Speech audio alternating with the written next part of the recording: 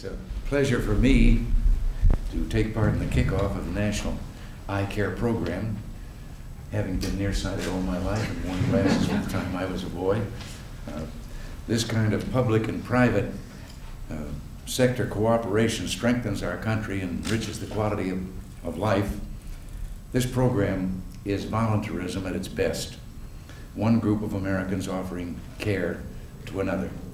We're seeing this kind of neighborly generosity with increasing frequency today. The Academy of Ophthalmologists can be proud of its leadership role in the movement. Under the sponsorship of the Academy, hundreds of individual doctors have volunteered to ensure that our elderly citizens receive eye care. I even qualify on that score, too.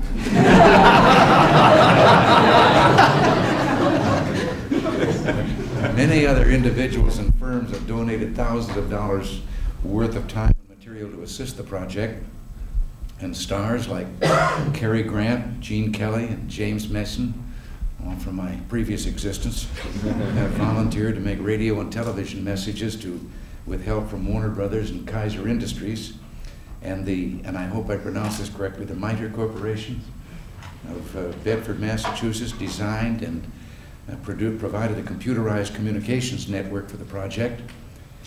The Apple Corporation provided computers, and many others have also given generously. So everyone involved in this wonderful project deserves the heartfelt thanks of their fellow citizens.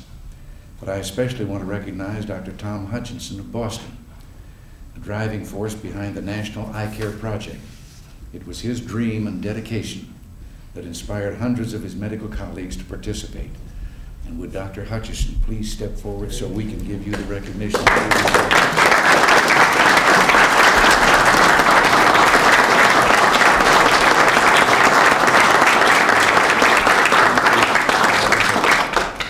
I congratulate you all and thank you all very much. And if any of you who are dealing in that business want to have any suggestions for people who have problem with their contact lenses, I can give you one little personal experience here that you might pass on to them. In order, without putting on reading glasses, being nearsighted, to read that, I found out that if I take out one, I can read the notes. But with the other eye, I'm seeing all of you. It was a little gimmick I learned out on the mashed potato circuit.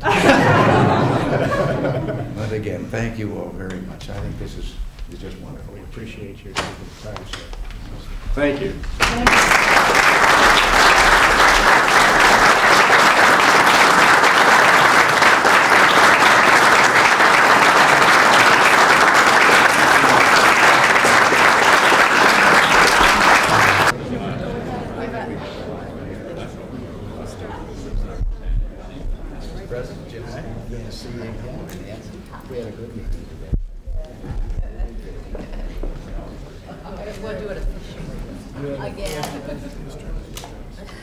I'll come through again. Okay, if he keeps getting mad.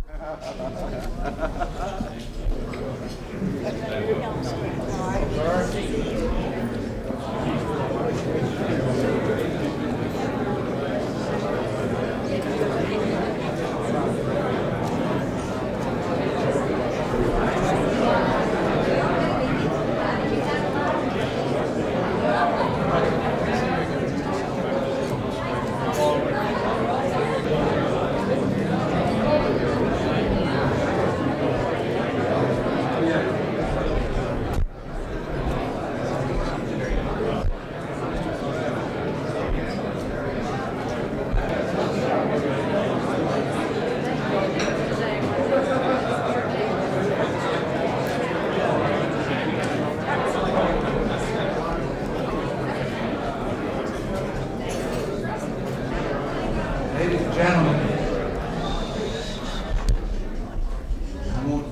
I won't take too much of your time. I think it is a time for socializing. The sun certainly is over the yardarm, if it's up there any place above those clouds. I just greeted a half a dozen arriving ambassadors and tried to assure each one of them that it didn't rain all the time in Washington. But I just want to thank all of you. I know what you've all done, and I know that there are many of you here who are contributing time and effort as well as other kinds of contributions. And I want to thank you. I don't know, of all the private initiative efforts that we have going forward, none of them are closer to my heart than this one. And Nancy and I just want you to know how much we appreciate it and how happy we are that you're here. And God bless you all, and thank you for what you're doing.